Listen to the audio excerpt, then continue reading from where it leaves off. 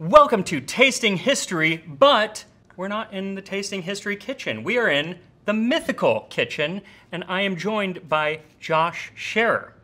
Hi, Josh. Max, thank you so much for having me in my kitchen. Yeah, this is your kitchen. It's not really even a kitchen at this point, but anyway, why am I here? Why are we here, you're probably asking. And the reason is, so a year ago, I had a cookbook come out, you might remember, and at the very first signing, the person who did the Q&A with me was Josh. And it turns out, he has a cookbook coming out. What is the date? The date is March 11th. Depending on when this video comes out, either pre or post order it. It should be out around when this video comes out. But anyway, one of the topics that I rarely get to talk about on Tasting History is the history of like more modern things like fast food.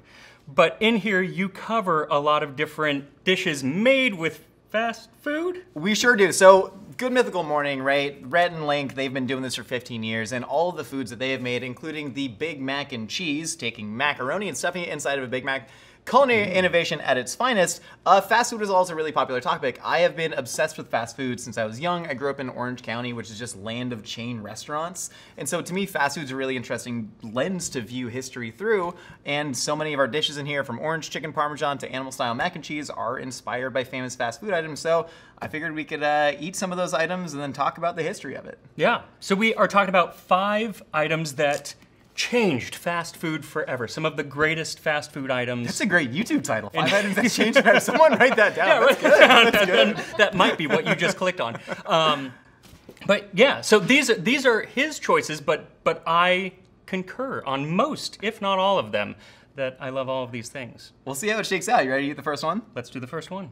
Max, first up, we made a dish in the cookbook called Orange Chicken Parmesan. Obviously inspired by Panda Express orange chicken, fused with another very American fried chicken invention, of course, chicken parmesan. And nobody actually knows the origin of chicken parm unless you have any deep history sources inside there. I don't. Seems to be pretty murky, but the origins of orange chicken are very well documented because it was invented by Panda Express. Are you a fan of orange chicken? So this is my favorite dessert, I think. Because it is a dessert, but yes, I love orange chicken. There is a very specific reason why it is a dessert. I have this in front of me and not eat it. This is,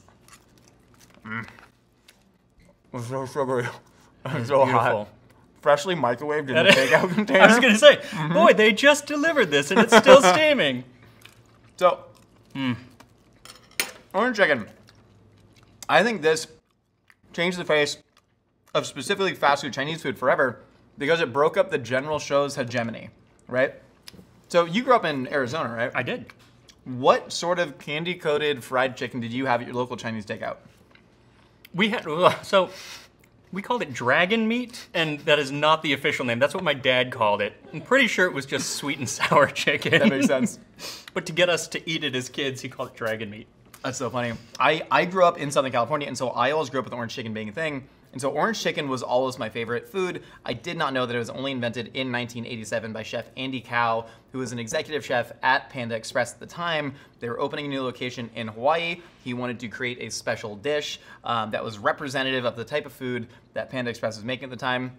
He took inspiration from a Hunanese dish called citrus peel chicken, except basically took the flavor profile of General Tso's at the time, which was deep fried chicken covered in a very candy sweet sauce with soy and all those aromatics. And I believe in the bottled orange chicken sauce, there is no actual orange in there. It is simply orange essence, which I believe in Orange Kissed It. But fascinating me because you've heard of Wolfgang Puck Express. I have. Panda Express was the same idea. There was an original Panda Inn that is still standing in Pasadena. If you ever want to go there on Sunday brunch, Pasadena? We should go. Let's do it. Because they have an all-you-can-eat brunch buffet, and you kind of hear that, and well, at least I do when I get really excited, and then you go there and you realize it's just Panda Express food. But there's no sneeze guard. You get to go up and you get to take. Correct, and you never feel more free and more American than that. You get the feeling of working at Panda Express, essentially. But I've always wanted to go back to Panda Express and serve myself. Yeah. You know, and I've never been. I also want to bring tortillas to Panda Express. And just make little Panda Express tacos. Are these dreams that other people have? Or just me? When you do Panda Express, do you do the white rice, fried rice, or the chow mein? Pure chow mein. Pure chow mein? Yes, I'm the same. I think they make the best chow mein in the game. So what's your 3-item entree that you get? y'all's got to get orange chicken, but then they have figured out how to make several proto-orange chicken-esque dishes. For real, because this is how it happens, right? So General Tso's chicken, if I can dive back into the Chinese Civil War history real quick, General Tso's chicken, right? General Tso was an actual general in Hunan, but there's no record of General Tso's chicken ever existing until like the mid-1900s. And there was a chef who cooked for the Nationalist Party. They lost to Mao Zedong in the Chinese Civil War. A lot of them, including this chef, went to Taiwan, and he invented General Tso's chicken as an homage. He eventually moves to New York, opens up a restaurant where Henry Kissinger dined, and this chef credits Henry Kissinger for popularizing Hunanese food in America. So he did one good thing. It's a broken clock right once a day. Let's not give him two. But the original General Tso's recipe didn't have sugar in it because that's not common in Hunanese cuisine. It wasn't until he opened in America where he was like, they need sugar. they need sugar. Yeah, that's one thing that Americans need more of in their diet. I love it. See, I might have to do a full episode on that. You should. Yeah. I would watch that because all my information is just, it's legit, but like, you know, not as legit as that guy. We'll do a deep dive. On to number 2. So welcome to In-N-Out. That's what a hamburger's. Max didn't grow up in California. I did not. I'm like, what is he singing? That's what a hamburger's all about. I can't afford the rights to that song. Cut that. That's fair enough. I choked on my own spit. I'm such a natural performer. Don't edit that one out. So here we have, this is an In-N-Out double-double. And there's a couple reasons why the double-double specifically is special, but this is even more special because this is animal style. Animal style is on the secret menu, right? Yeah. Yes. Are you an In-N-Out fan? So, kind of. The lines are ridiculous, and I am unwilling to wait in line, and I don't like their French fries. Yeah, that's fair. So, I go, but only if the line isn't long, and that's rare. The French fries are, like, anachronistic to me. It's just take a potato. It's like eating a potato, like a raw potato. Yeah, effectively. Yeah. Right, but like back then, so In-N-Out was founded in 1948 by Harry and Esther Snyder. It's still in the Snyder family today. I believe Lindsay Snyder is the current president, but it was founded in 1948 in Baldwin Park, California. So the first drive-through in America, drive-through hamburger restaurant, was opened in 1947. Harry Snyder opens in 1948, and he was frustrated by the fact that cars couldn't communicate well with the people in the restaurant. So he actually invented, he was a notorious tinkerer, he invented a two-way call box radio. Or so he says. Is that like the what we official use now? story. Correct. That same technology that's used today was allegedly invented by Harry Snyder at In-N-Out. And the first animal-style burger was sold in 1961, 13 years after it was created. Animal style, you mustard sear the patty. So smear mustard on the patty before you sear it so it gets nice and caramelized. You put extra spread on it, which is their Thousand Island dressing. So good. And then you put pickles on it. And I actually never knew why it was called animal style until I did a bit of a deep dive when we were writing the book. They used to refer to the unruly customers late at night, because they would have long lines of cars, as just animals, right? And so they'd be like, look at those animals go. And one day, an animal came up to the window to watch people make burgers. Harry Snyder thought it was important that people could see their food being made fresh. So one of these animals just taps on the window and goes, hey, what are you making? Make me one of those. And it was a manager late at night making his own favorite when he could close down the restaurant and tinker with it. And the guy ate it, said it was fantastic. How do I order this again? Manager goes, call it animal style. People know what it means. And here we have it. I would have never guessed that. I thought it just was because it had meat in it. I obviously haven't thought this through, though. Let's try these. I love In-N-Out. They're so good. And so we have made animal style mac and cheese. I'm making a mess. What a delightful hamburger, man. It really is. I also ate some of the paper. That's That's part of the that's the experience. We call that goat style. You just put the paper inside and just eat it. We'll put a tin can in there if you want. So I had never actually even heard of In-N-Out until they opened one in Arizona. I think it was in Tempe when I was like in college. It was a while ago. And the lines, because it was near ASU, it was just like around the block, and I didn't quite get it. Because I, again, wasn't willing to wait in line. And then I had my first one, and I was like, oh, no, that's a delicious burger. Right? It's fascinating because so many people compare In-N-Out and Shake Shack because they were the burger chains that had the two biggest cult followings at the time. But In-N-Out is a contemporary of McDonald's, right? It opened in 1948 in Southern California. The reason places like McDonald's got so much bigger is because of the franchise model. They would sell their locations to people. The Snyder family, Harry Snyder was so particular about how his burgers are made that he was like, we're never going to franchise, and we're going to expand very slowly. All their trucks have to be within 24 hours from the produce being driven to the actual restaurants. Oh. So they've taken like painstaking efforts to pay their managers really well, to run their stores really well. And that's why you get such a consistent product today. And I freaking love In-N-Out, and I am very honored that it is featured in the cookbook. In-N-Out, please don't sue us, because Animal Style, though it's not on the official menu, is a registered trademark, and they have sued people before. Oops. Lawyer up, Max. Wait, so what is the dish in the cookbook? So that's based off of the Animal Style fries, which were added later to the secret menu. Also, the Double Double was a secret menu item that then went legit. So the Double Double was added to menus in 1966, 18 years after the restaurant opened, as the first secret menu item to go legit, and I don't believe anything has since. The thing is, if it's a secret menu, then but I feel like everybody knows about it, so it's not a best kept secret. No, it's an open secret. You know, it's like what would be really secret is if I went to In-N-Out and ordered like egg foo young, and they had it.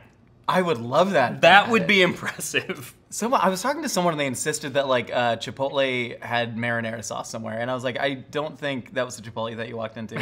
But no, it's the secret menu items. Now that has also inspired other restaurants to have that, but then ironically, places like McDonald's start advertising their secret menu, making it not secret at all. Secret. But In-N-Out's has remained steadfast. I started a petition to get a secret menu item on the In-N-Out menu, and it didn't work. It's called the Frying Starchman. And it's where you take a brick of Animal Style fries and just shove it between a bun, like an English chip buddy. Why'd they laugh? I thought it was a good idea. They don't have a veggie burger. It's a good, you know, if I had They don't have a veggie burger? I had a Hindu roommate in college, and he used to always do that. Shiva, you're an icon. I'm sorry they couldn't get it on the menu. Oh, well. But the dish in the cookbook, it's Animal Style mac and cheese modeled after the fries. So Animal Style fries are French fries with Thousand Island cheese and caramelized onions. So we made a mac and cheese that we then put Thousand Island on with caramelized onions and then turned French fries into crispy breadcrumbs. And it is one of the most delicious things I have ever had. It was on GMM, one of the most iconic foods we ever made. Next, number 3. I recognize this shape. It is Taco Bell. It is certainly Taco Bell, and this to me pronounces represents... it that way? Taco Bell. Taco Bell. Taco Bell. It's Taco Bell. There we go. It's like the people who say like Starbucks. Starbucks. Ooh, where did you grow up?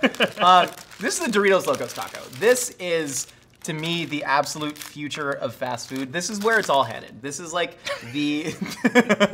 If you thought it was going to like a plant-based conservation-focused future, no, it's Doritos. But this was invented in 2012. It officially came out. However, I was on the forefront of this, Max. In 2009, there was a Facebook group. This is a true story started by a man named Todd Phillips called Taco Shells Made Out of Doritos Movement. And it got several 100,000 followers. Taco Bell took notice. Their CEO at the time was trying to, quote, reinvent the hard shell taco because they hadn't updated it since the 60s when Taco Bell was founded.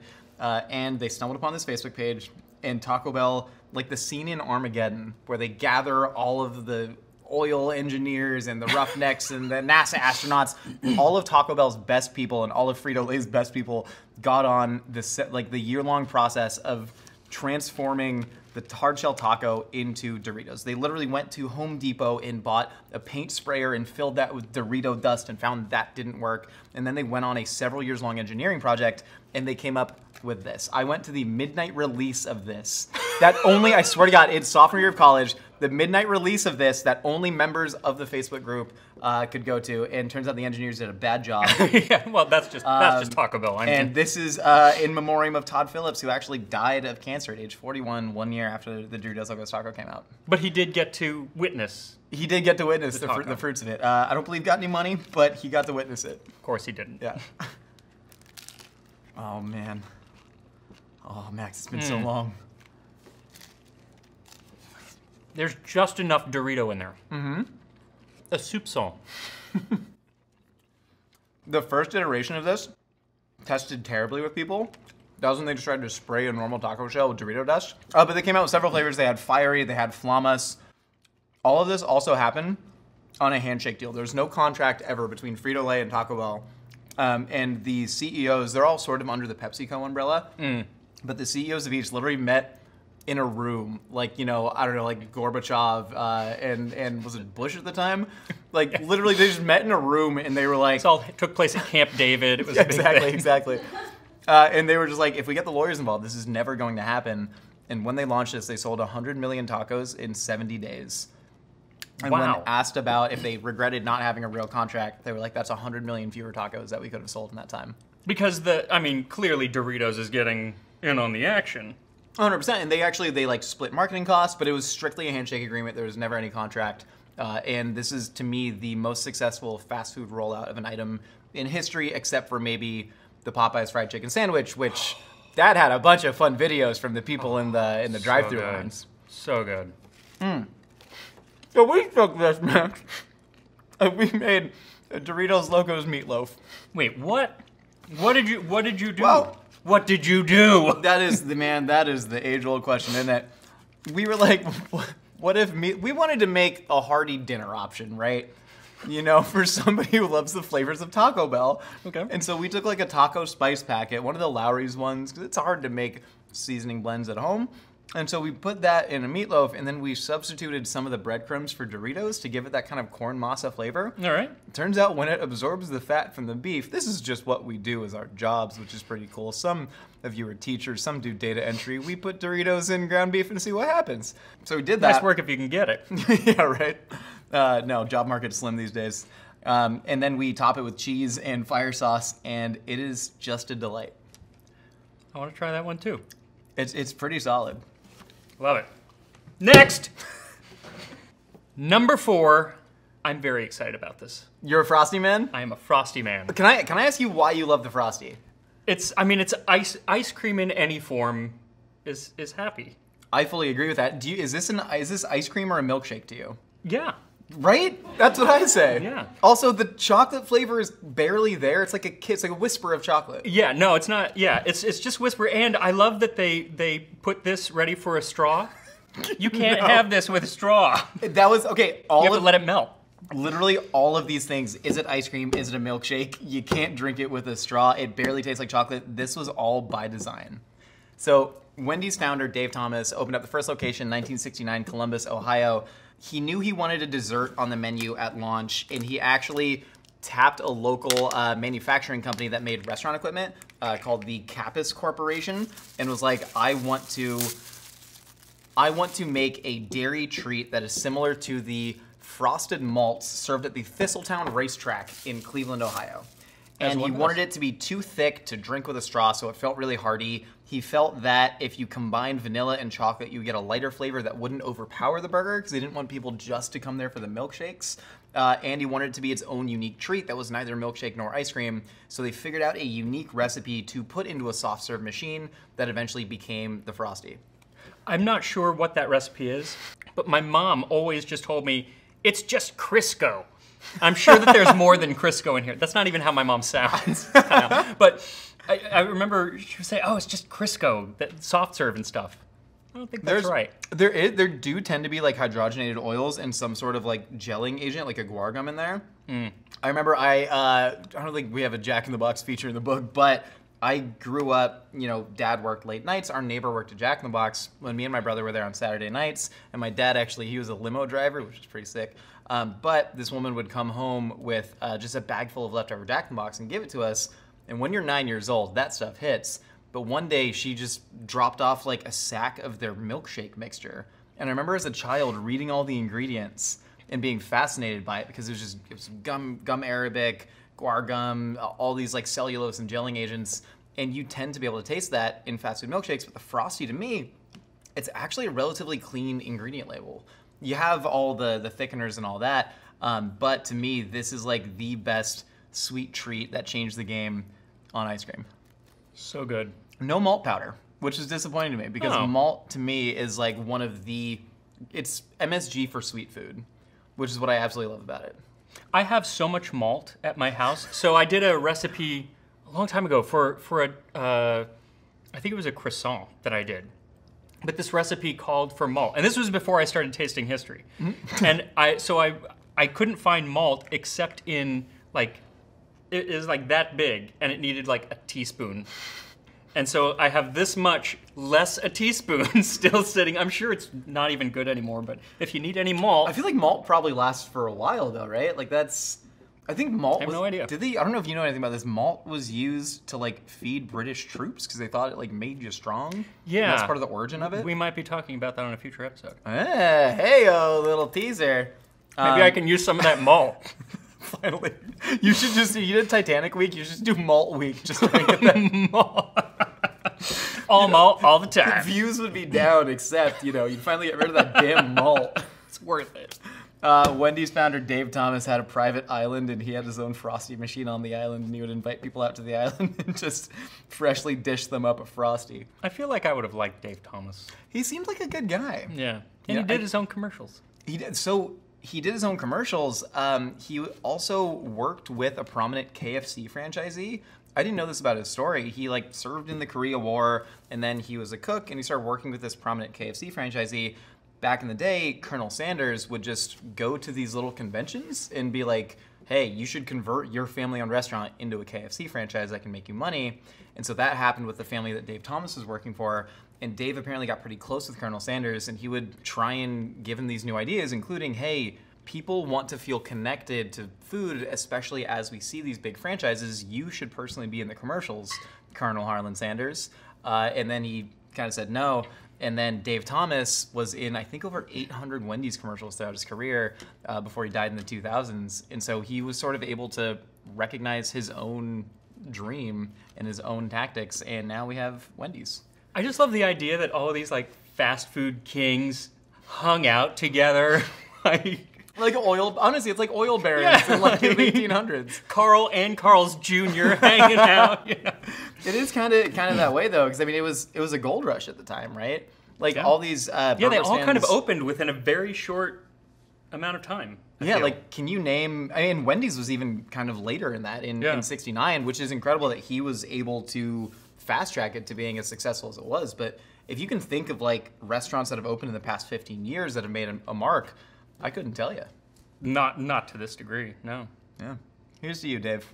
So how does this fit into the book? Oh shoot! I'm so glad you asked. Where is this in this book? So one of the ways that people consume Frosties, I don't actually do this, but I know a lot of people do. They will dip their fries in them. Oh yes. Ethically opposed to that, but I wanted to give it a fair shot. That French fry and Frosty flavor. So what we had done is I made a crust out of French fries, and then I made a Frosty cheesecake filling. So we have a recipe in there for a Frosty and French fry cheesecake that I'm very proud of, and I think is better than just French fries dipped into a Frosty. Actually, that sounds really good. I do not do I'm with you. For me, French fries and ketchup are just a match made in heaven. Why would you ever break that up? But that sounds really good.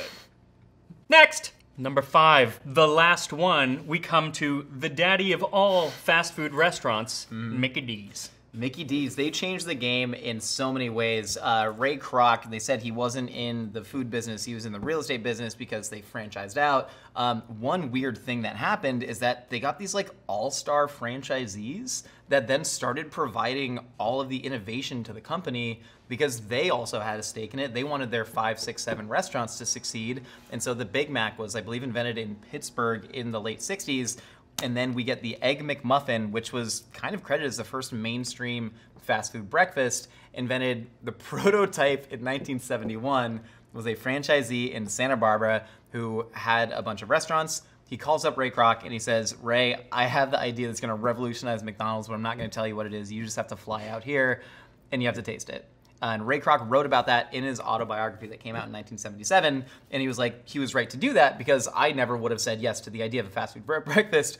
But he tasted it and it was so transcendent that he had to put it on the menu.